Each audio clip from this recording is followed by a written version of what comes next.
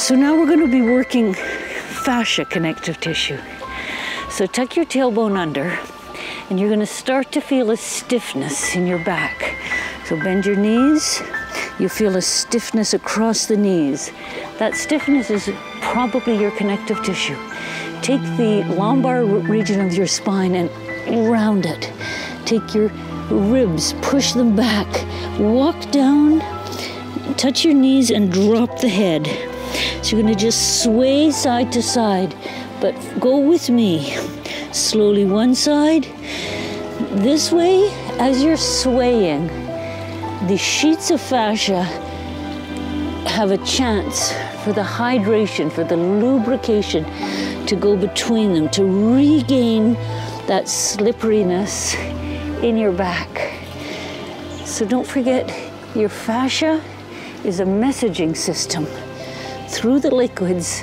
Okay, keep bending, bigger, bigger, bigger knees, elbow up, stretch. You're gonna feel the sheets through the ribs, bigger, bend, feel the sheets before you start the arm. So you're gonna place yourself, make sure you feel the stretch before you begin to move. And a final big one, so that you really work into your fascia. Up, reach. Now, feet a little bit in, tuck your tailbone under. This is for the front and back of your spine. Rotate those arms forward, lift your shoulders. Bend your knees and pull those elbows behind you. Don't bend your body back. Okay, lift your elbows. Tuck your tailbone under. Lift the elbows and the shoulders forward. So really feel that working through your shoulder blades. Down, bend your knees.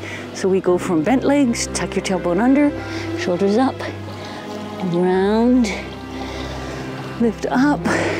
Bend those knees and feet out. Gonna lift one arm up, open, stretch. Other arm, up, open, breathe out, stretch, up. Pull those arms out, lift.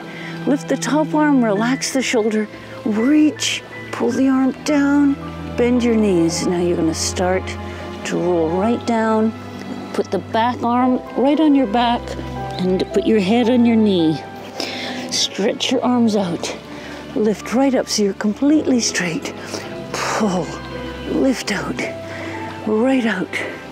Lift your arms right up and let that shoulder relax. Don't keep your shoulders down. Let it relax. Bend your knees. Twist, take your back arm and put it around your back. Wrap your arm right around your leg and drop the head. And just move in that position. Stretch out, lift, higher, open, get that chest open, pull up. We're working major sheets of connective tissue in these ones. Right from the feet, right from your ankles, knees.